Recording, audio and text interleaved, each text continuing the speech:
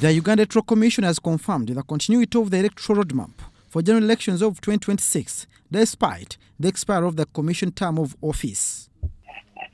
There's no problem.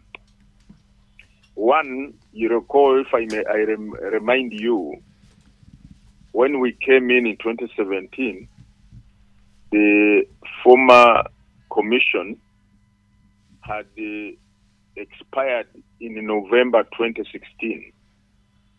For us, we came in January 2017. And the commission continued to run courtesy of the technical wing of the commission, who constitute the majority members of the staff of the commission. And secondly, the commission is established on well-built structures. So those structures, by all accounts, are robust, strong, and operational. Article 60 of the 1995 Constitution, as amended, indicates that after serving 7 years, the appointing authority is required to appoint new members to the commission. We are composing the commission, and the commission is full-time. So that matter of composing the commission so that there is continuity of work is a matter that is the appointing authority and all the relevant structures are in the full know, so we expect them to address it according to the provisions of Article 60. To ensure a smooth transition and uninterrupted project implementation, the appointing authority must exercise their constitutional mandate to address the leadership vacuum.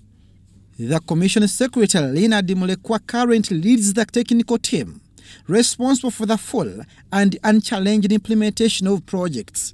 Being that is going on definitely, because the technical wing is fully composed. We are here, that's why we are here. But the leadership at the top, the policy making, is not in place. And like I've said, that matter is before now the appointing authorities. The Commission spokesperson Bukenya says operations of all Commission offices nationwide will continue functioning. The technical team is led by the Secretary, the Accounting Officer of the Electoral Commission, and we have that structure in place and management. All our offices are open and functioning at the district level, city level, and even here, like you see.